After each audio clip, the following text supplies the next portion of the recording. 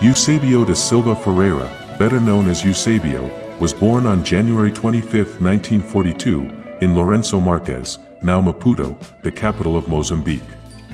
He is considered one of the greatest football players in the history of Portugal and one of the greatest African players of all time.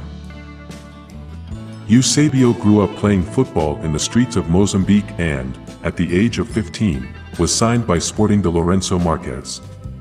Shortly after, he transferred to Sporting Lisbon in Portugal, where he began his professional career.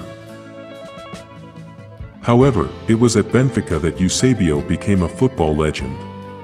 He was signed by the club in 1960 and helped Benfica win 11 national titles and the UEFA Champions League in 1962.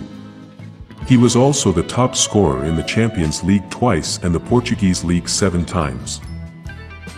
Eusébio played for the Portuguese national team 64 times, scoring 41 goals.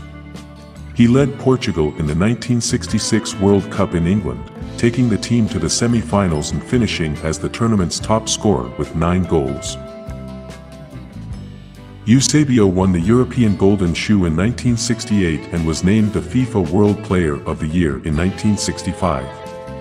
In 1998, he was voted the second-best Portuguese player of the 20th century, behind only Cristiano Ronaldo.